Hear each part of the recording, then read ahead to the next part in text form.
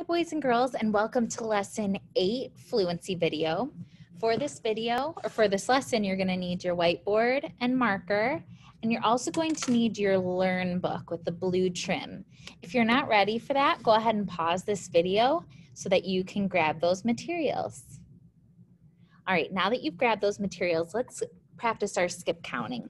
First, we're going to practice skip counting by 3 forwards and backwards.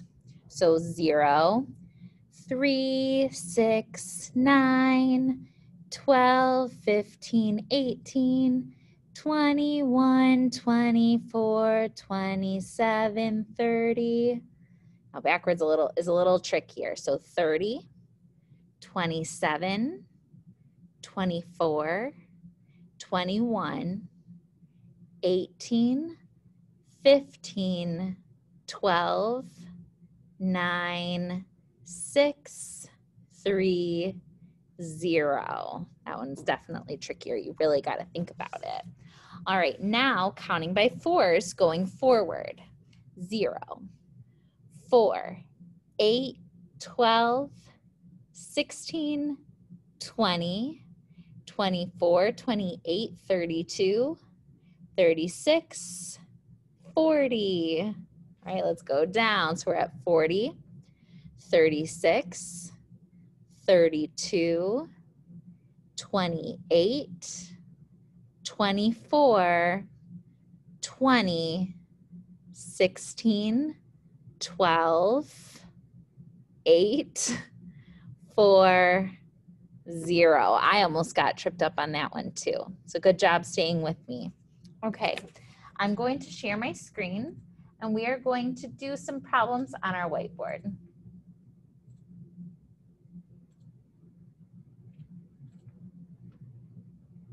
Okay, zoom out a little bit. Oh, so dirty. All right, I'm gonna draw an array.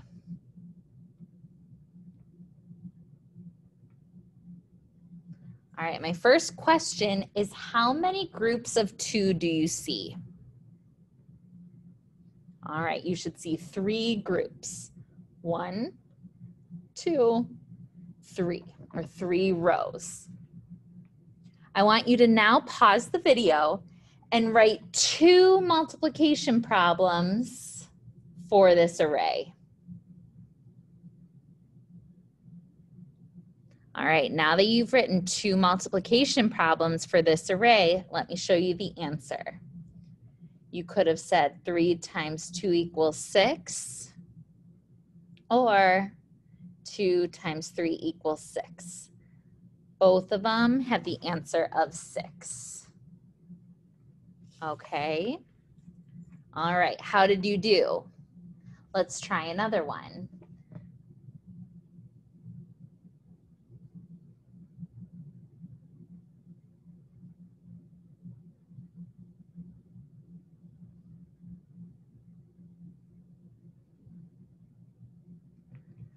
All right, how many groups of 5 do you see in this array? The correct answer is 3 groups of 5. 1, 2, 3. Go ahead and pause the video and write down 2 multiplication sentences that match this array. Go ahead and pause. Try it yourself. All right, now that you tried it on your own, you should have written 3 times 5 equals 15, or 5 times 3 equals 15. You should have written both of those. They are both correct.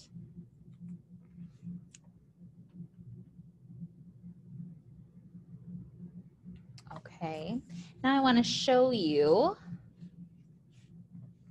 kind of a tricky problem, but once you learn the answer, you're going to think it's so simple.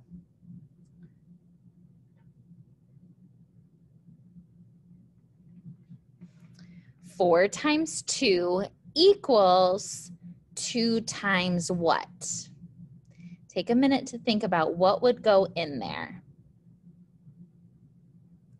Well, we know that 4 times 2 is 8.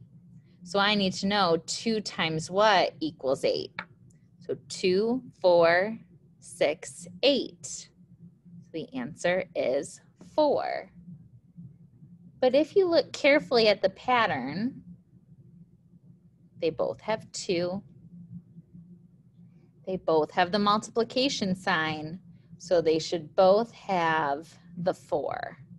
And at the end, they should both equal the same number. All right, let's try another one, just like that. I'm gonna leave that one up there. 9 times 5 equals 5 times blank. Take a second to fill that in. You should have gotten 9. 9 times 5 is 45. 9 fingers count by 5. 5, 10, 15, 20, 25, 30, 35, 40, 45. And this should also equal 45. They both have a 5. They both have a multiplication sign, and they both have a 9. All right, let's try another.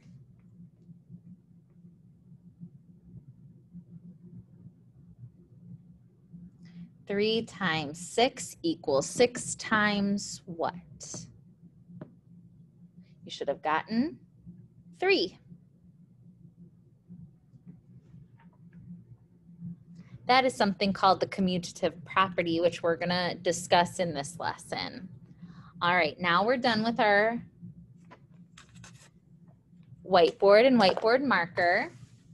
I'd like you to get out your Learn book, and I want you to try the application problem on your own. It says, children sit in 2 rows of 9 on the carpet for math time. Aaron says, we make 2 equal groups. Vatish says, we make 9 equal groups. Who is correct? Explain how you know using models, numbers, and words. So I would like you to try it. You're going to draw it out. Think about how you would write the multiplication sentence, and then at the bottom, you need to tell me who is correct. Is Aaron correct? Is Vatish correct? Are they both correct? Or are neither correct? Because those are options as well. So go ahead, pause the video, and I do want you to try it on your own. All right, now that you've hopefully tried it on your own, let's go over the answer together. So 2 rows of 9. So we know to draw that this way, 2 rows of 9. I'm going to do X's.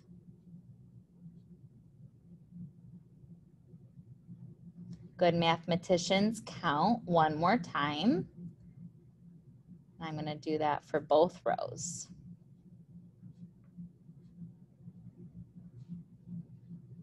Okay, so there's my 2 rows of 9. Aaron says they make 2 equal groups. Yeah, I see that right here, 2 rows of 9. So Aaron is correct if we circle it this way.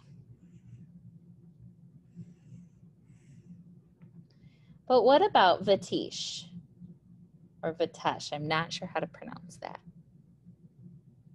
Are there 9 equal groups?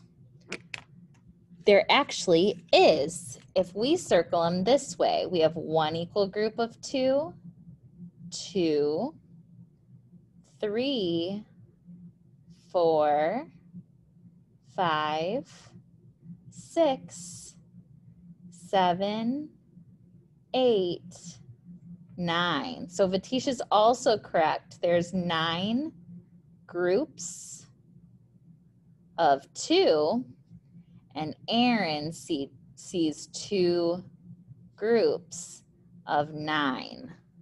So they're both correct. So hopefully down here, you said they're both correct, or you said Aaron and Vatish or Vitesh are both correct. I know this because these are kind of our three magic words when it comes to explaining our math. We say our answer, then you have to say how you know. I know this because, or I know because there can be two groups of 9 as well as 9 groups of 2. They both equal 18. So hopefully you had something written along those lines. If not, or if you had a hard time with this, or if you made a mistake, that's okay. Pause it here. I'm going to back it up a little bit. And make sure you get that written down. All right. Thanks for watching.